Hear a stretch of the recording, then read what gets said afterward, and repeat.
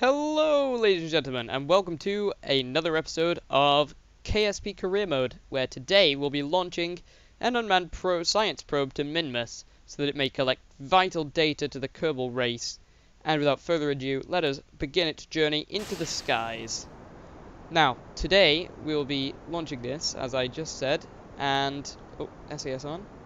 But we'll also be landing it very, very close to our good comrade Bill Kerman, who is currently landed on the salt plains of Minmus. So, that's this mission for today, and hopefully we're going to try and do it a lot quicker than last time, because there were a couple of weird cuts I had to make, just because it was half an hour long, and I'm sure none of you want to see me just float through space talking about random crap for half an hour. So, with the solid fuel boosters nearly out of solid fuel, we will be ejecting them shortly. For example, now. That's a great time. And unlike the last mission, this does feature thrust vectoring because... and, oh, also, the SAS unit is in the launch stage, because once we get up to this stage, it'll just be drawing power, and it's so small, it's negligible. Just the torque of the spacecraft, the probe core will be fine. But for something like this, we do need an SAS to kind of keep it stable, and that's the entire reason we've enrolled that little guy in the mid-flight section. Mid-flight section. I completely made that up then. That's not even a word. Okay, so I've got to stop saying so. This is looking quite stable. And we'll have a look here. 73. Let's bring up that. Let's get it up to 80 like last time. Good. It's going to be kind of a race for time again, which I would like to see who wins. Me or time itself. My bets are on time, but 74 by 84. Let's do 81 by 76. Fine. That is fine for what we need to do. And whoa, look how nimble this craft is. And once we get out of the thick atmosphere, like we kind of are now, I'm going to unfurl the solar panels. Like so. That is good. We're going to test the legs. Just post-flight checklists. Good. And it's a 35-second burn. So we are at 1 minute. We want to be going 17.5 seconds away.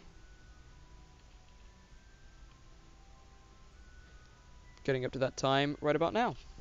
So we begin the burn, and hopefully we'll still have some sort of fuel. Could say goodbye to those guys. Wow, that's really quickly spinning. Holy crap. That is cool. Oh, we can actually see Minmus there. They're right above... oh, you probably can't again, like last time, but I can see a really tiny flickering dot, and that is Minmus. So as we get into orbit, I will actually do this. And time accelerates slightly, fizz warp slightly, just to attempt to beat time. All is going well in the Munchkin village and in space, but especially in the Munchkin village. There we go.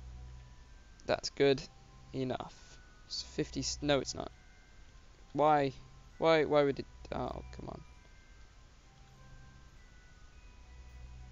I will burn downwards, and that will go some way to... no, it didn't.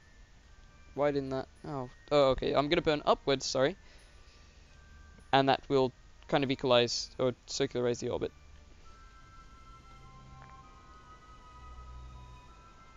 As long as that gets to about 70. And that's at 136. God, that's annoying. Set that as target, and oh, that's actually really, really handy. That's coming up right about now. So we'll do this burn, like so, and I will meet you back once I have the plane adjusted, because last time that took ages. And it's kind of boring to watch, so I will see you once I've done my plane changes. See you in a minute. Bye. Okay, so we're back, and I'm just doing the final burn into the to get an encounter with Minmus. So we're doing the orbital. No, that's a different thing entirely. Sorry. So okay, good. So we should have 850,000. That's fine. That can be adjusted very easily. And just let's get up and higher above here. So we're at 35 minutes in time. In game time, which is, we're doing a lot better for time than we did last time. How many times did I just, oh my god, I used it again. So let's kind of try and do something to adjust. Nope, definitely not that. Okay, well, we have to see which way we're coming in. Can anything be done about that? What can we do to fix this? I don't know. Well, we can burn east. Let's try east. Making our way now up to the moon. That was a lot of kerfuffle getting that right, because we do want to be landing close, and that took ages to fix. Sorry about that. Which you won't even have noticed, but yeah, that was a surprise cut, because I spent about 10 minutes fixing that then, and what the heck. Yeah, and it's still not perfect, so I'm still going to have to do a bit of adjusting here. Ah! Damn these infernal orbital mechanics. Right. Haha! Nope. And the lack of SES is beginning to annoy me. We're going to have to make sure to note in future, please add SAS. There we go, coming in around the same plane now. And we're going to get ourselves into orbit. Also, we do need to transmit some data from Minmus, so we're going to use the temperature scan, which I've included very conveniently there. Log temperature. Okay, never mind, we're not going to do that. Going to do one of these guys. 40 science, let's transmit 12 science, that's okay. Ow. Right. See Minmus there. Beautiful, beautiful Minmus. Okay. So we're going to begin our coast in now. Let's get ourselves lined up for orbit. Oh crap, it is on the night side. That's okay. Night side will be fine. Just have to keep in mind that we're gonna have to do this pretty quickly, because I don't think our engines produce electric charge. Oh, there we are, 85 kilometers away.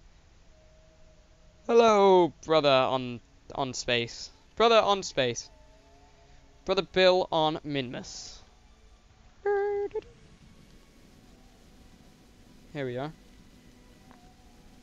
Let's have a look now. Okay. So we are slowing down quite quickly, down to an orbital velocity, and once this gets fairly circularized. Now, because we would be landing in the night side, we do have to maybe do one pass. Yeah, I would say maybe do like one pass, just so that we will in fact be landing on the day side when we get there. And there we go. That seems to be about the same position as when we landed last time, so that's pretty good. And here we are, just getting this all adjusted now. And we do want to overshoot slightly because the rotation is quite quick. 3 minutes 25 seconds will be the burn. It's only 2 seconds long. Again, because it's such a weak engine, you'd think that everything would take forever, but the tiny mass of this rocket just cancels everything out. And seriously, it's so easy to land on. I would, again, definitely recommend just landing on this first, just to get your bearings and learning how to what are you supposed to look at when you're doing it, because it can be a bit disorienting, and it's difficult. Let's not lose our electric charge now, hey? It does look like we've overfueled this mission again as well. That's annoying. I mean, I guess it's good, because it's good in the sense that we could get this thing back into an orbit and start taking orbital scans which would be quite useful. But we also would need a... we could always grapple on a repair module, but that does need men. So I don't know. I don't know. But we can also take like more orbital scans of temperature and stuff. I think maybe. Yeah, maybe. I don't know. Right. Here we go. And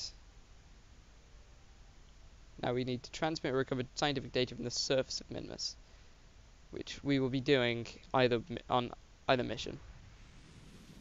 Slow this guy down. Yeah, again, 2 Gs. So, very good for such a small craft. Slow this down and kind of burn some of this fuel away, and then drop it, because we don't want to be landing on that. We want to be landing on legs. Ta-da! That engine does work, thank goodness. It's going very well.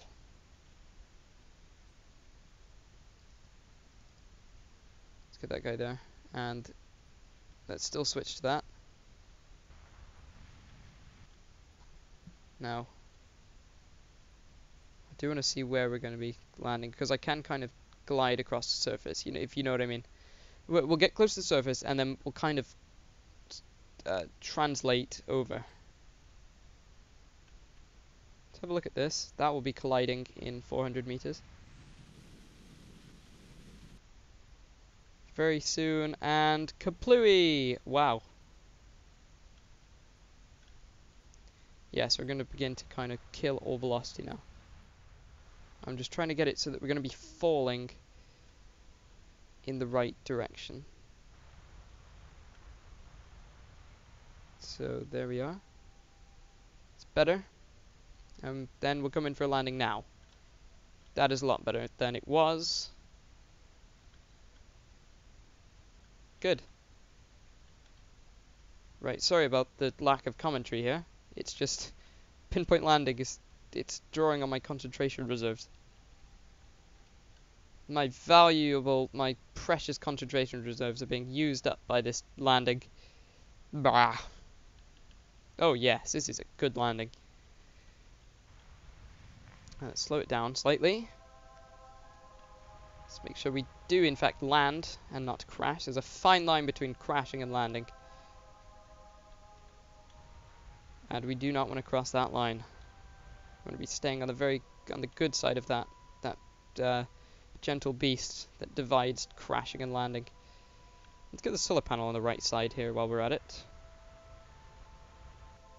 And let's translate across slightly. Come on, we can do this. We can get this right over there. Because we're so pro like that. Let's do this. For Sparta. RCS would be nice to do this, but we're too pro. Too pro for that. Silly RCS. Silly RCS. Nearly landed now. Sorry about that. Interruption. You may notice a cut in the video, or you will have just heard the interruption. That was my brother. Damn him. And his infernal interruptions. Wow. Okay, coming down. This is a fairly large lander. Well, for unmanned, anyway. I didn't really realize it until now. Okay. Gently does it.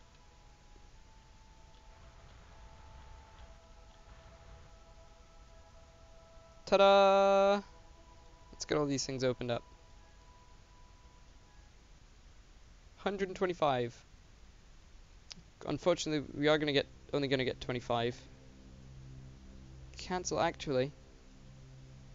Keep that. Can we get the guy out? If we can transmit or like transfer data between these guys, then hopefully keep data. Let's see if we can get this data out into that craft, maybe.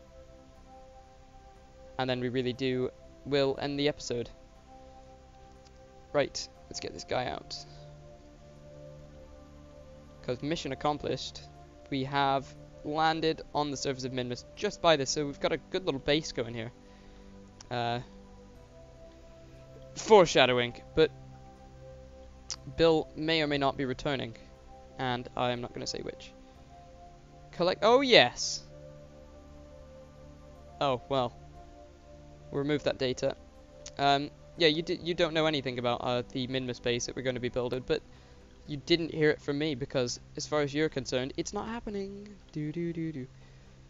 I mean, and like, you know, all this R&D that we're going to have to do to get it, you know, again, you didn't hear about that, but if we board that material study, we can get tons of stuff here. That's 125 science that we've just saved. And yeah, so that's pretty much the end of the episode. But I think that's everything accomplished for now. I've been Michael Soul, Turbulent King. Hope you've enjoyed this episode of KSP Career Mode. Have fun in space, guys. Bye!